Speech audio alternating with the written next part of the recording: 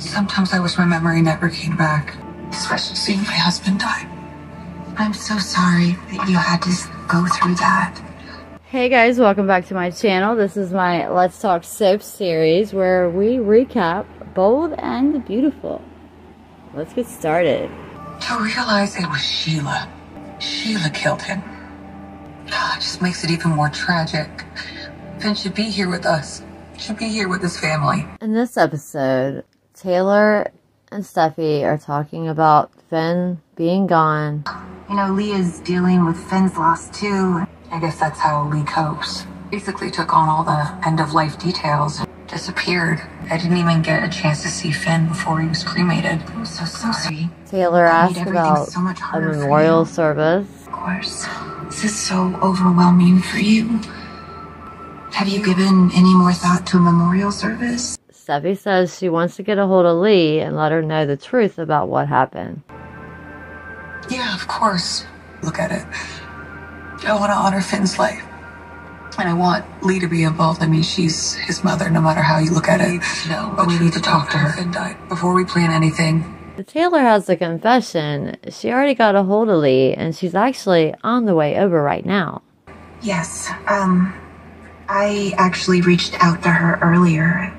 She should be on her way right now. Steffy's a little surprised, but happy.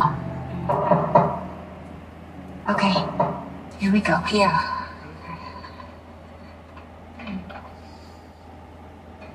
Right now. Lee arrives and... Lee, hi, thank you for coming. Lee, hi. Please sit. Sorry, I haven't. She's straight to the point, very serious, very bummed. She asked Steffy, I hear there's news that you wanted to tell me. You said there's something I need to know about Finn's murder? We have news about the person who killed your son. So Steffy and Taylor sit down with her. Thank you. Tell me, what have you learned? Remembered, actually. My memory of that night, it came back. And they explained to her how she remembered what happened. I can only imagine how painful that is. Excruciating. I was telling my mom how much I wish I hadn't remembered. And it was Sheila. Who did it? Who shot you and my son? It was Sheila. This enrages Lee as she jumps up from the couch. That woman! How could she shoot him? Sheila gave birth to him. The one good thing she ever did. Why? Then, he was trying to protect me. He saved my life. I'm not surprised.